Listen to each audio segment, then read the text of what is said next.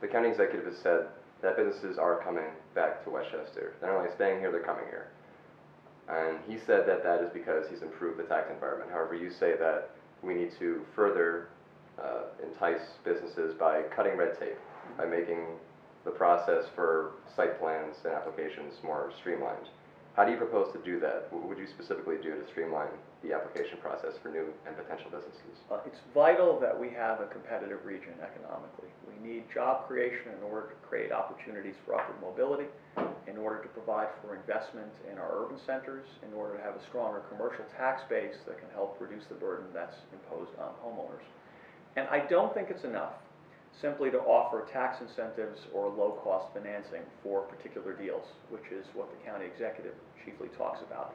Although that's part of the job, and you do want to be competitive when you're thinking about landing major commercial anchors.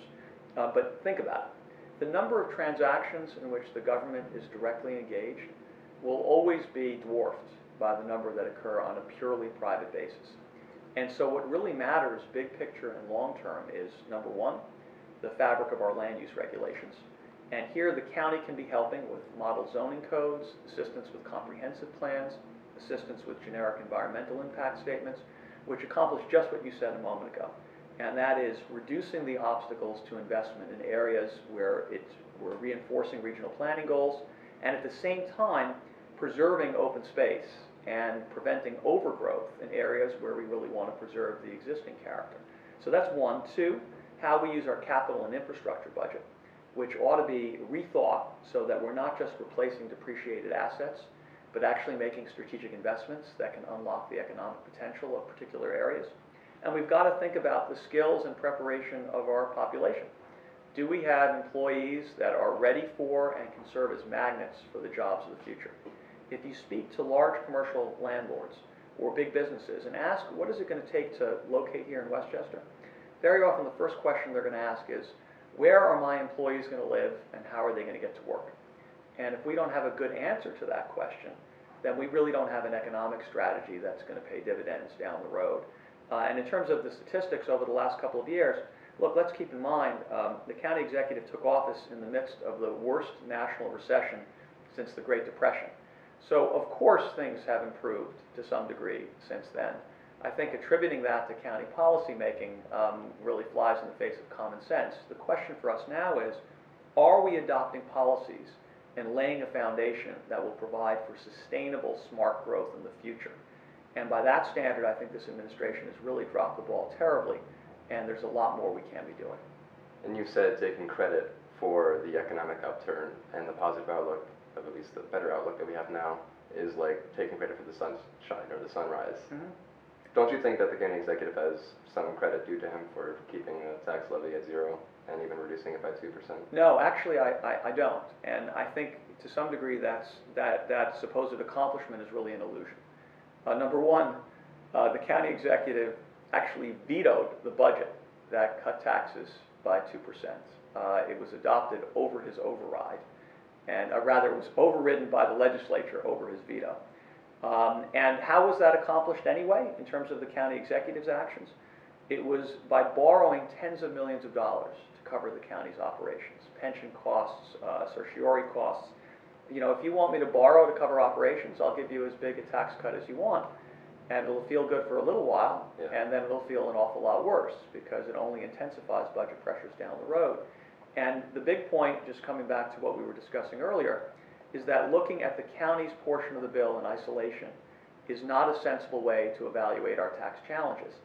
Because if the county is saving $1, but in so doing imposing $5 or $10 of costs on municipalities and school districts that all of us pay for, that's not doing the taxpayers any favors.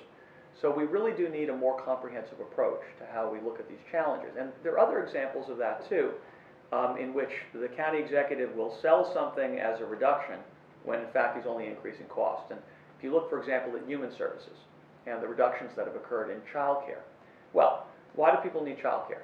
So that they can hold on to a job and be self-sufficient and independent and provide for their families and communities. So the effect of the child care cuts has been to greatly reduce the number of families who are able to afford quality child care in Westchester. That's meant that more families have ended up on welfare instead, which we all pay for. And it's meant that many children are showing up at kindergarten less prepared to learn, which means we're paying more for services through the public school systems, K through 12. So not only cruel and unfair in the direct impact on working parents who really need some help, but also profoundly self-defeating, just from a fiscal perspective, because it costs all of us a lot more. So we've got to be smarter about the choices that we make and ensure that we're using our scarce resources in a way that really benefits the people and taxpayers of Westchester. And I'm glad you mentioned borrowing, because that's been something that you've said to the county executive in your previous two debates, that he's borrowed to kind of prop up the budget to keep his tax levy at 0%. How would you approach the budget? Would you raise taxes? Well, my commitment is to stay within the property tax cap of 2% a year that was adopted by the state, to have a sound economic development strategy, as we've been discussing, which will improve the commercial tax base and reduce the burden on homeowners, to share services, so we're looking at the totality of our tax bill, and to make sure that we're evaluating our costs and benefits in a careful and sensible way. And I must say that in New Rochelle, we've demonstrated over the time that I've been mayor and a member of the city council that we respect every penny that comes to us from taxpayers.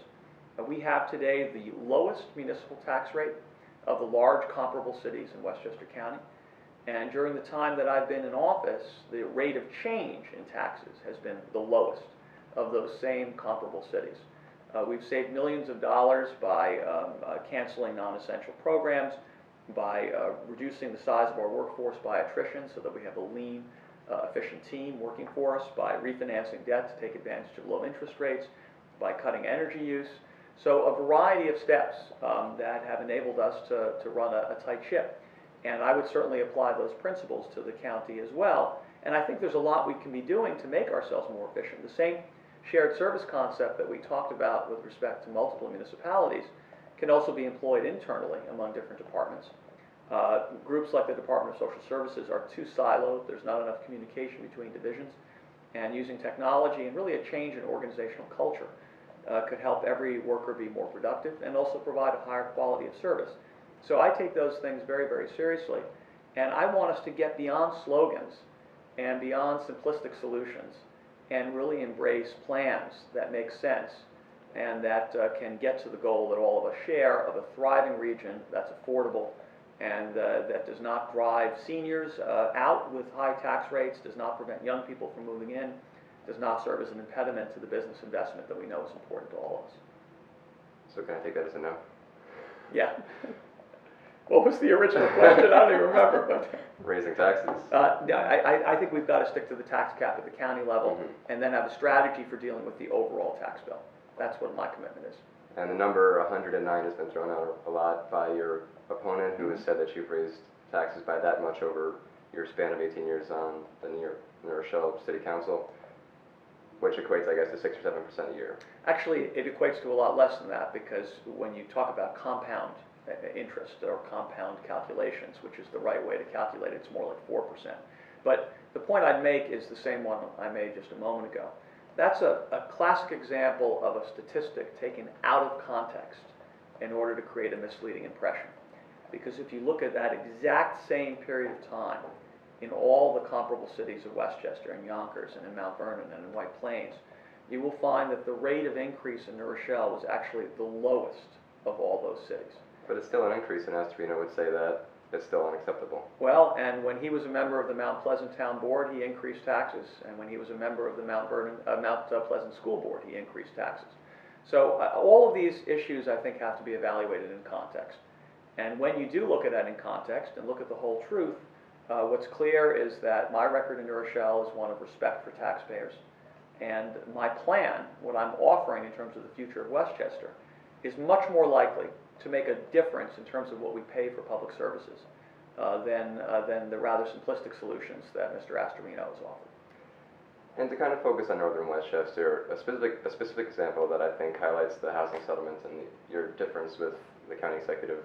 In Lewisboro recently, I guess they were given $1 million in 2001 to build affordable, or they were given $1 million to build public parks, and in return they were asked to commit to build affordable housing.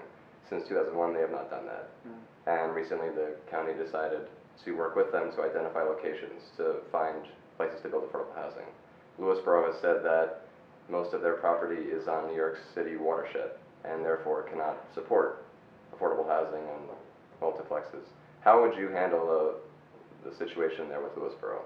Would Well, you work cooperatively with them? Would you demand that they build I would affordable work housing? cooperatively with Lewisboro and any other community that was affected by the housing settlement or other issues related to housing. I think that's the responsibility of the county, to act as a constructive partner with municipalities.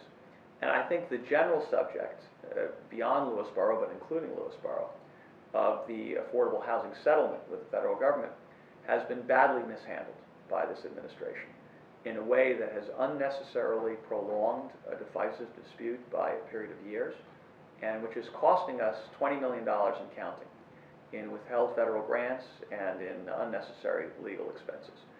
And I say that recognizing that reasonable people can disagree about the housing settlement, and I have my own problems with the way the federal government has handled this, particularly in the early years, when I don't think they demonstrated a sufficient understanding of the structure of home rule in Westchester, or about things, just as you mentioned, watershed restrictions that do impact a great deal of northern Westchester.